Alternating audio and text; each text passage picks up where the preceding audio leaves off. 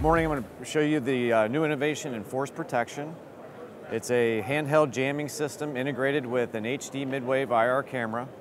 The camera is called the Orca and the jammer is called the Drone Buster. Together we're calling this system the Warlock. The idea is that you have a directional jammer paired up with a long-range directional camera.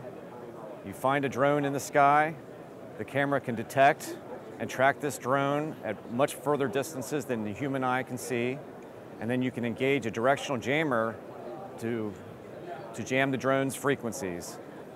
You also have a feedback loop, so now that you can watch the drone's behavior and see that the jammer is working.